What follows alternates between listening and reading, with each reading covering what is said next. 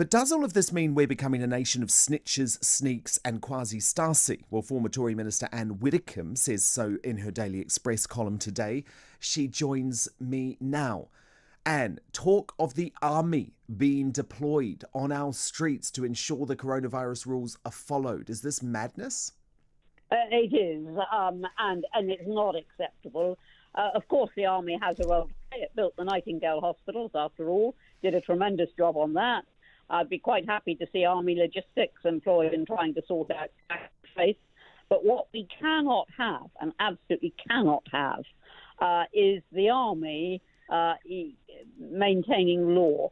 That is not acceptable. It wouldn't be martial law, as I pointed out earlier today. Martial law is when the army controls the country, which is a different thing. But the army has no role in civil policing. That is down to our police force. And how are we here? How are we here? I mean, 6 months ago today, Boris Johnson first locked down the country, and we were told that this was going to be 3 weeks. 6 months later, we're being told there's another 6 months of this to go. Yet the public are all supportive of it. I mean, how are we here? Well, it's a very... There's going to be a second wave. There's nothing surprising about that. So if we knew there was going to be a second wave, I can't see why we didn't decide right at the beginning what it was we were going to do, rather than stop-start measures. I mean, one moment Boris is telling us to go back to work. The next moment he's saying, no, actually, work from home. It's stop-start, which is very damaging to the economy. And Anne, you say another lockdown will tip the country into a black hole economically. A universal lockdown, yes. Yes, I do think that. I think that if the entire country is locked down again, as we were in March, then that would just be the death knell for the economy, because it's already suffered hugely. You can't tell people they must not work and then refuse to support them. So it would cost a vast amount. And for what? 9 out of 10 of those who died already had underlying health problems. 4 out of 5, so the scientists tell us, people who get coronavirus either won't even know they've got it or will only have quite mild flu-like symptoms. Now, is that really worth wrecking the economy, causing an increasing number of deaths from other sources, such as untreated cancer, suicide? The impact on mental health is huge. What are we thinking of? And the thing that's so frustrating, Anne, and again, you point this out in your column, but there is another way, and it's worked for Sweden. And in fact, a lot of eminent scientists, including Carl Hennigan and lots of other respected scientists too, actually say that's the right approach. That's what we should be looking for, because what they've done in Sweden is encourage a voluntary approach, a responsible approach, but it's all focused on protecting those most vulnerable. Yes, and that is just plain common sense. We know that the vulnerable are the ones at risk. The rest of us who are fit and healthy should actually be told that our duty is to get on with the economy and with the volunteer effort. And, of course, people always imagine, well, Sweden did nothing. No, Sweden did an awful lot, but what it didn't do was lock down. You also, Anne, believe that there should be this system where everyone over 50 gets given a personal risk score, so that folk would be able to make their own decisions about how vulnerable to COVID-19 they really are. Well, that's not my idea. That was the government. It was one of the ideas trailed by the government.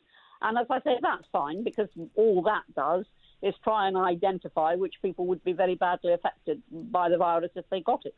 So that is a perfectly reasonable approach. The approach that I was dreading, and I am grateful didn't happen, was another lockdown. But the fact is that once you start telling people to stay at home, you're destroying public transport, you're destroying little business like sandwich bars, you're destroying anything that depends on people going to work.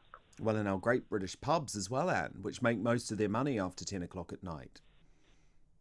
Well, the government quotes Antwerp and says it can be done because apparently in Antwerp there was such a curfew. I don't know this. This is what they say. There was such a curfew and it worked. But I can't see it, quite honestly. I cannot see why the virus is any less dangerous at 9:59 than it is at 10:01. But I've spoken to a lot of nightclub owners, Anne, who say actually what the issue is going to be is you're going to have a whole load of drunk young people pouring out onto the streets. They're able to go into off licenses where they can buy bottles of wine. They're able to go onto the tube all at the same time. So in fact, it could have the opposite effect. You could end up seeing a 10 p.m. curfew increasing the spread. Oh, I think in some circumstances it could.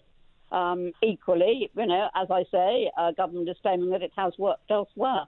But what all this smacks of is, we've been told for months, absolutely months now, that it is not necessary for shop workers to wear masks.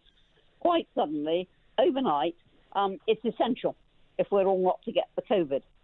This smacks to me of a government that now is giving in to that malaise, which eventually affects all politicians, which is it must be seen to be doing something rather than actually getting to grips with the problem. It must be seen to be doing something. So we've got a whole new raft of regulations introduced.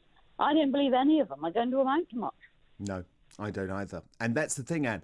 It would be much easier to support if you could see, okay, this is tough, but it's going to make a difference. Whereas actually, all of these measures are going to ruin businesses, ruin social lives, take a lot of joy out of folks' existences, but not actually fundamentally defeat the virus.